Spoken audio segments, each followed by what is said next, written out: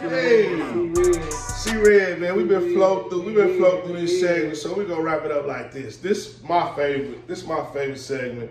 I'm crazy. Hold on, my bad. It's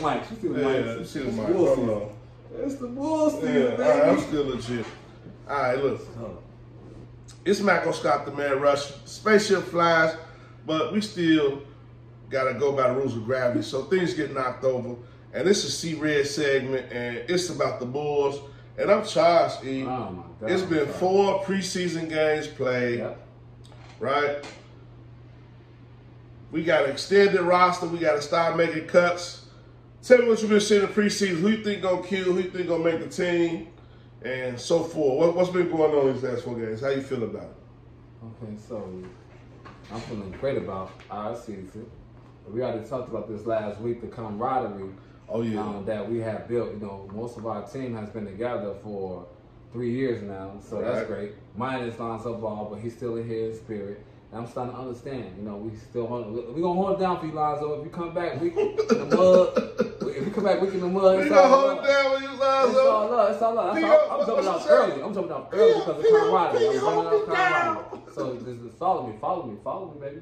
Okay. You know. As we now we're looking at what's going on. I watched the preseason games, you know. Now, if you haven't watched these preseason games, you know, follow what I'm saying. Kobe White,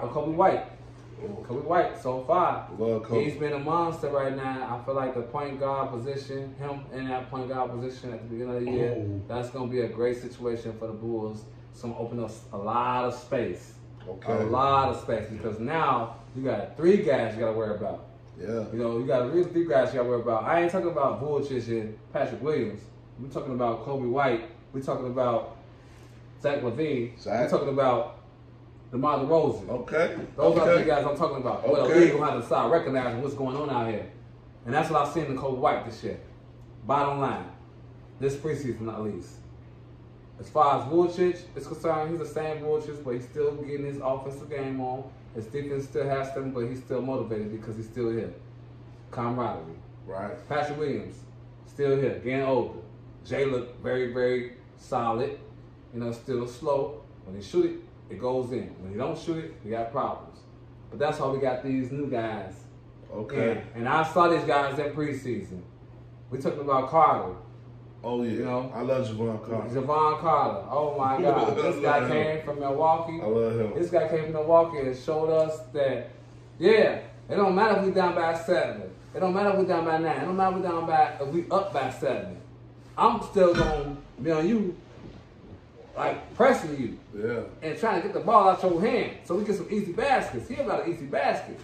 Torrey Craig, you talking about easy baskets. He came from Phoenix. He was starting in Phoenix. Yeah. The preseason showed me a lot about that core right there, along with Drummond. He just missed to get 10 rebounds. I'm not. We know he get 13. He got 13 boys last game. 14. I'm only miles with him say getting 10 rebounds in less than 12 minutes. Yeah. If that's all we can ask for you, give him 18 minutes. So the Bulls core, for me, this preseason I saw, they're looking very, very, it's an upside. And that's not even mentioning like all the Carusos of the world and the Io, the Sumos, and all the other guys that we have out back there. You know, the young guys are still trying to make it. Everybody's trying to make it on the team.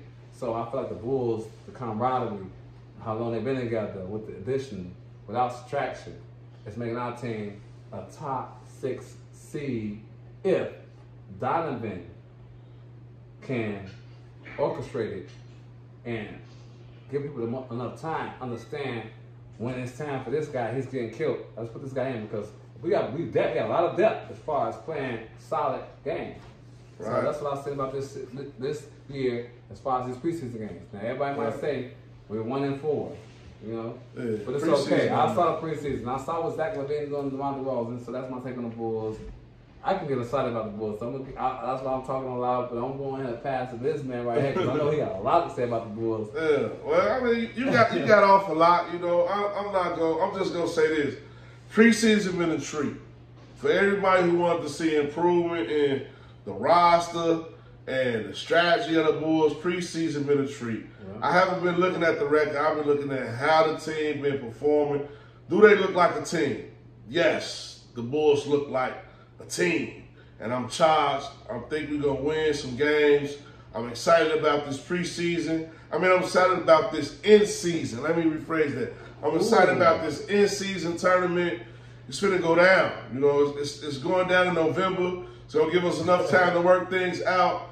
It's going down in November. I wouldn't be surprised if the Bulls make the Cup finals. You know what I mean? Like, it's a lot of teams in the East. I think it's going to take a minute for them to gel. I think we're going to gel right away because we've been together the longest. Like, you could say a team like Cleveland, they had their superstars together last year. We had our superstars together 2 years ago. So I think the mid-season tournament or the in-season tournament winners going to be teams that's got camaraderie already, that's already put together, and that's going to have a decent record in November. And I think the Bulls is going to be one of those Cup finalist teams that's going to make it to Vegas. So I got high praise for the Bulls. As far as Billy Donovan concerned, I like Billy D as the coach. I love Billy D as the coach. I love Billy D as the coach. You know, he coached one of my favorite college teams. He did a good job at OKC. I think he's doing a decent job in Chicago for what he got to work with. And as far as the guys who we just got Craig and Carter, they fitting in like glue. And Ayo improved this jump shot. I'm watching the game. He coming down, pulling up for tray balls on fast break. So I don't care about how his form looking. I care about how his confidence and his decision making. And I just love where we at right now for the Bulls. I love where we at. I love it. So you like it. So as far as the end season tournament, what you thinking? What you thinking about that? Like, you think we gonna win the end season? Can we win the end season? Man, I think can the Bulls win the end season tournament? End season tournament play is going down November. The season officially starts next week. So I think we got a shot. I think we got a shot to make the end season tournament. You know, and I think we got a shot. I'm looking at the group. I ain't gonna get into that. We're gonna say that a little bit later on when we gonna break down the groups, because they got it classed like they got it classified like it's the World Cup. So they got like group C, A, B, D, all that. So we gonna say that for a later version. But I think I looked at the Bulls group already, and I think we're gonna be okay. I think we're gonna come out on top. I think we should make the in-season tournament, and we got a chance to make the Final Four in Vegas. So that's where I think the floor at for the first part of the season. After looking through preseason, I think our team got a lot of upside. I'm hoping to do, because the Bears, we're going to talk about that on Bears Talk. But that's why I'm at with the Bulls. So, C-Red. C-Red, baby. C-Red. Hey, I'm loving the new NBA, the new structure with the end-season tournament, because it give a chance, like kind of like college a little bit. Okay. Like, you know how they got the Big Ten and ACC tournament at the beginning of the year? Right. So now the NBA is doing the exact same thing in November, you know, and they got big sections. And the best thing about it is that the winner of the in-season tournament, every player gets $500,000. Yeah, that's a good bread. If you at the end of the bench. The NBA is doing a good job as far as good marketing, man. This is the first year. Hey, look, y'all might be sleep on it. We not sleep on it. We see what's going on. It's a lot of money to be made in this in-season tournament, too. I ain't picked my pick yet. Who's going to win it yet? I want to see a couple of games. Let me get about 15, 20 games out there. Let's let November start. Let's wait till November. We'll pick. I may give you a winner or two. But you know I'm all about the live action on the basketball. And, man, we're going to talk about that probably on the next C-Red edition. Right, In-season tournament, next C-Red. And it's your boy M.Scott, the man Russian. And I'm Esau in the man Taylor Street. Make sure y'all please like, share, subscribe, please comment, follow. If y'all have any takes on, if you disagree with us or agree with us, let us know. Let us know. Please, and check out those links, man. We got links below. Look at us. We didn't carry them up. We done got a couple of links. We got a couple of pairs of Pumas out here. So y'all into the Puma game. We got a shoe boutique. Not only shoes, but we do household goods. You can probably get 50% off good stuff. If you click that link down there, you can get $50 for FanDuel. If you click that link down there, so do all of that. And then tune in to the next episode after you subscribe. It's going to pop up. The Weekly Dog Sports Betting Podcast Show. Live. We out. Stay shit.